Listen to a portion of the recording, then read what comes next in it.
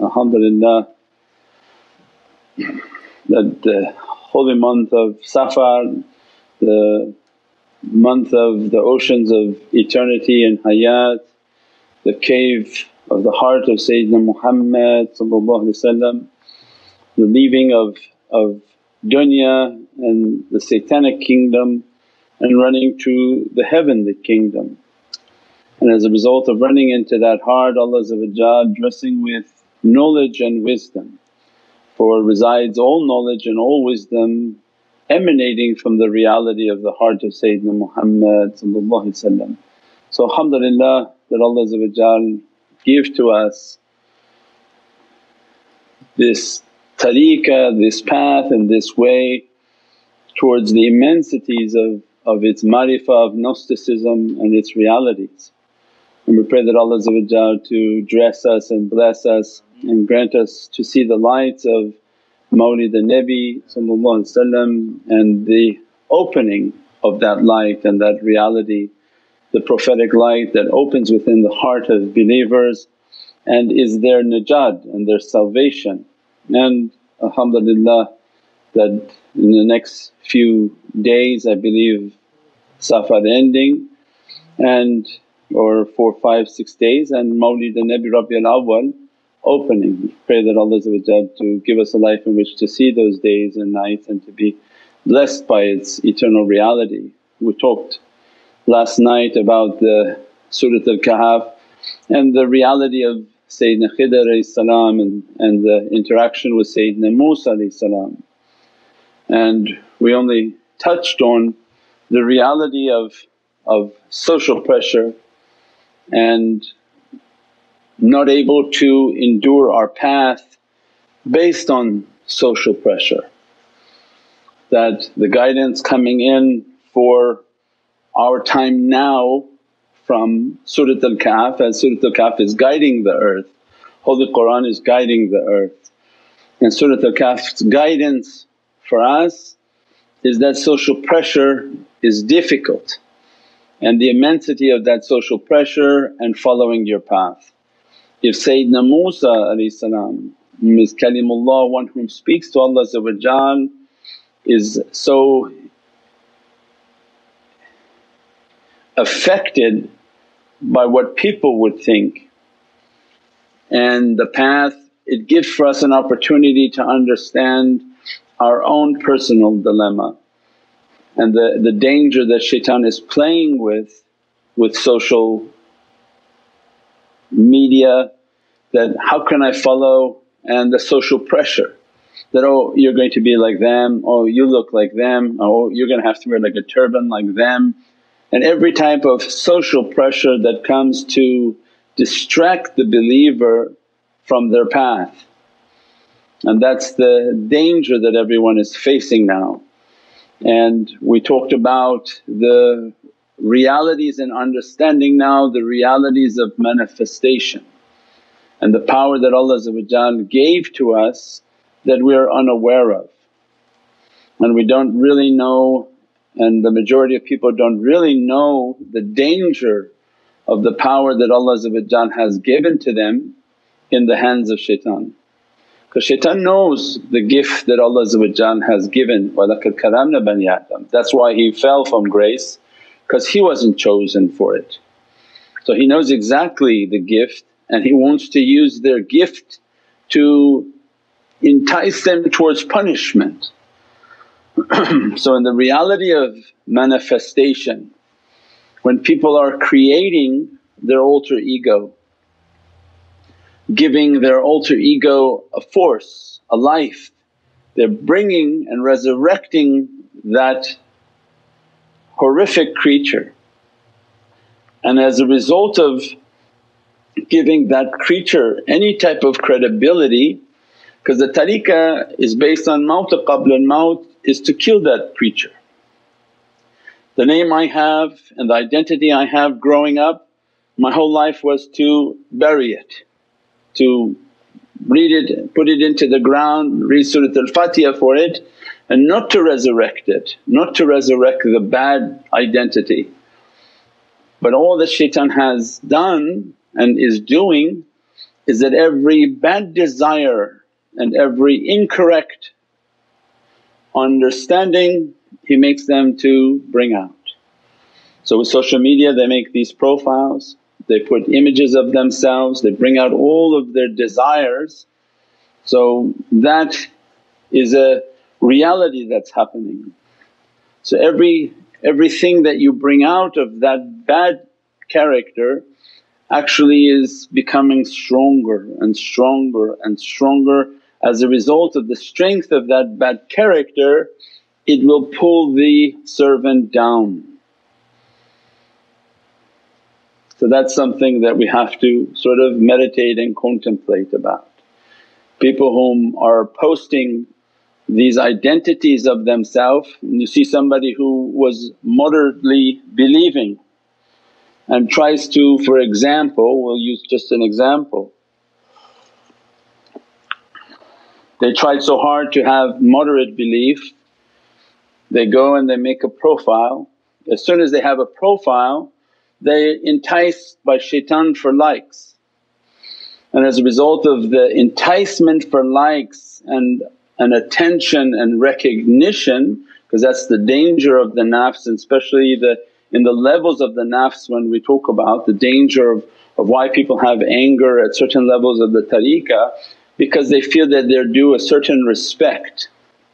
They want the shaykh to call them, they want everything to bow to them and to be recognized, and this is a danger of the self, but shaitan's well aware of that. So in this example of somebody thinks they're moderately coming into Islam, that they have things to share for people, as soon as they enter into the playground of shaitan he entices them to get likes, to build your account with friends, they're not even your friends, you don't even know any of these people. And as a result to move towards the likes, you see these people their profiles changing. Oh, maybe it's not so popular, they start to take their kufi off. Then they begin to look like hipster imams, long hair and beads around their neck and all sorts of looks and appearances, and they left the example and the sunnah of Sayyidina Muhammad. They left the look of modesty and the sunnah and the way of Sayyidina Muhammad, and they became a hipster, somebody from the streets, somebody trying to look like they're from amongst the people. And they think, oh it's not a big deal, don't worry about it shaykh. But what happens is that identity that you gave power to, it will pull faith from you, because you're not getting anything from it, you're feeding your demon. And the result of feeding that demon, it will pull your faith away until later you hear one day that that person is not really even praying anymore, not even doing any of those things anymore, because that creature they created took them down. Then look at some of the influencers of female influencers who are covered and all of a sudden say, well we want to put out a profile on makeup and how to do this and how to be fashionable. And as soon as they do that and they build an audience and build an audience and build an audience, that demon that you're making all of a sudden decides that no longer going to cover and no longer going to represent the Islamic identity, and that demon took down that person who had faith and 10,000 people or 5,000 people that are being influenced by them, because he uses the term influencer. So they were influencing people. That's how big the game is with shaitan. They didn't only take the one person down who was moderate in their belief, trying and struggling in the way of Allah. They thought, oh for money and likes I'll just take everything and change my whole appearance. But the 10,000 people who were looking to you for a sense of understanding or following and thought it was something nice, they were taken down. So then the danger of what's happening and how we are now manifesting our worst identity, and that manifestation will have its own power that comes back to attack the believer and back to attack that insan, and that's exactly what shaitan knows. Alhamdulillah that Allah guide awliyaullah that they know what shaitan is doing, and that's why their advice and their teachings are, don't do that, don't enter into that arena. don't create those profiles and don't get involved with that sickness, as the danger of it will pull the person down. And this is a reminder for myself from the secrets of manifestation. These are subjects that I don't think anyone is touching. And the ability of insan and basically anyone with a red tablecloth on their head on a YouTube channel, change it. Don't look at it, don't listen to it. Anyone wearing a kifah that look like an Italian restaurant, change the channel. That don't listen to the Wahhabi teachings, don't listen to a moment of their advice and 2 words from their mouth, because there's going to be an energy and negativity from them and they take away the faith and the azimat of Allah, because they make everything to be no, there's no like this, there's no power like this, there's no power for the soul, there's no movement of the soul.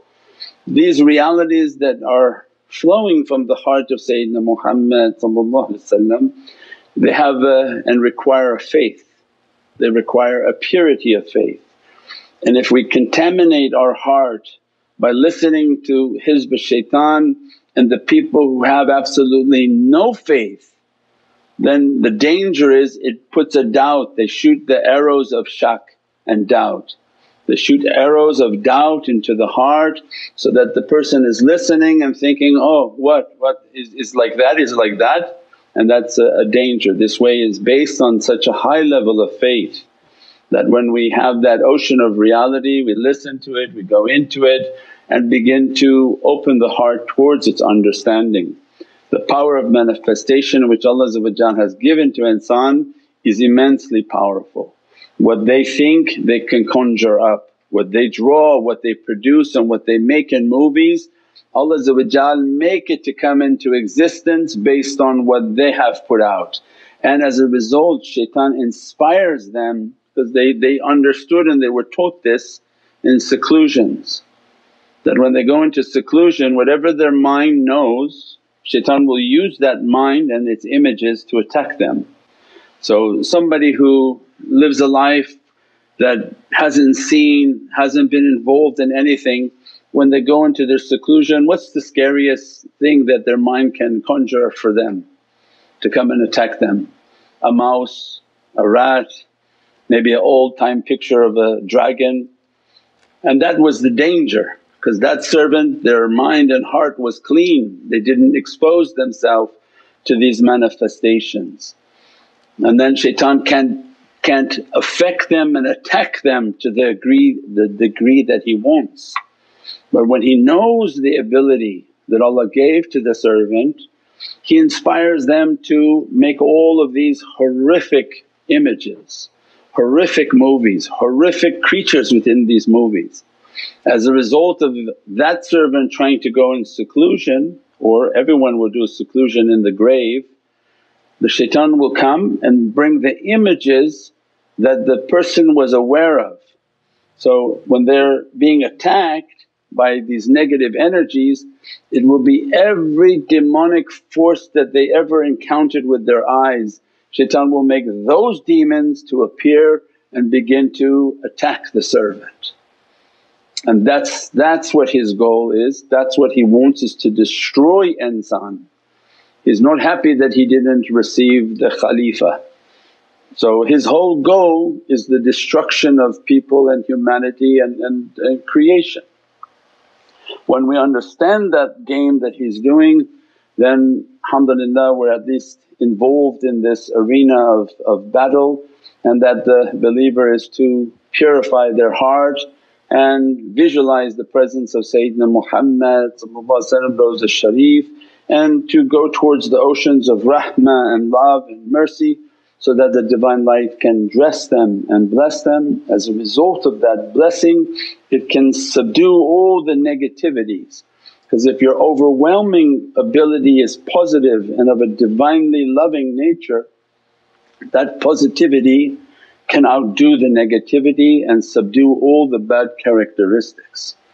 But imagine what he's doing to all these 99% of the population, in which they're seeing all these negativities and then they go into the grave with all those images and all those difficulties, and that's all that shaitan wants. We pray that Allah dress us and bless us with the lights of guidance and the realities that Allah want to open within the heart of insan, and especially those whom are lovers of the reality of Sayyidina Muhammad.